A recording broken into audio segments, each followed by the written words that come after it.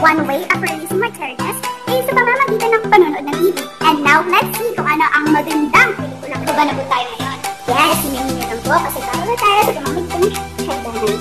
Yes. And now, we're here.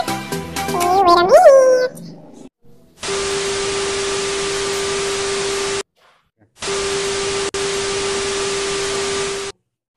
How are you doing in school?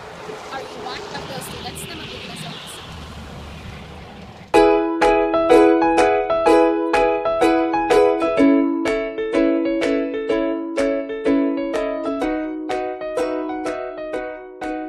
At pagdating sa kalagitnaan ng diskusyon,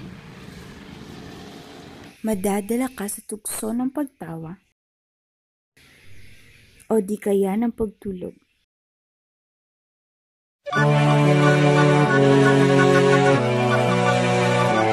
Don't you worry! Lahat ng problema nyo ay siguradong may sagot! This is...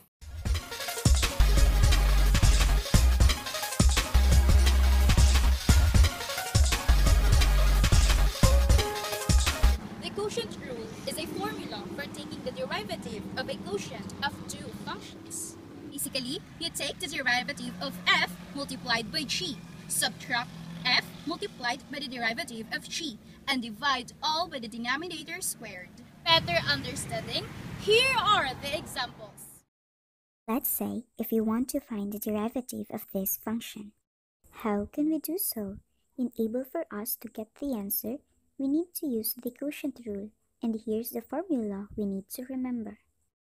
The derivative of f divided by g is equal to derivative of f multiplied by g minus f multiplied by the derivative of g divided by g squared. F stands for numerator and g stands for denominator. We can say that f is equal to 7x plus 4 and g is equal to x squared plus 5.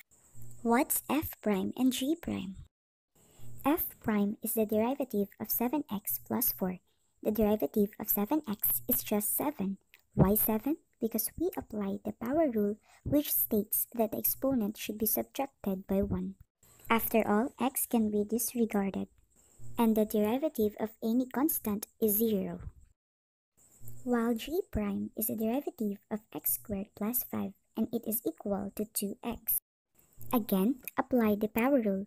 Since the exponent is 2, put 2 as the leading coefficient, and the same rule follows. The exponent should be subtracted by 1. Using this formula, this will gonna equal to 7 as the f prime, x squared plus 5 as g, minus 7x plus 4 as f, 2x as g prime, divided by x squared plus 5 and put squared.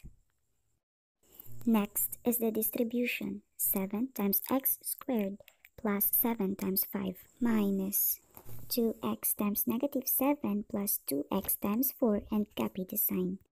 Lastly, combine like terms. And that's it.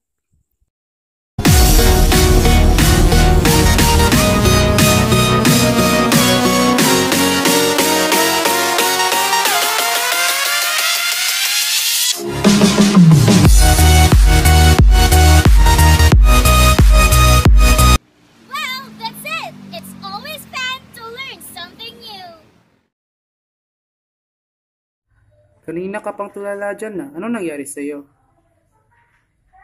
Ha? Ano nangyari?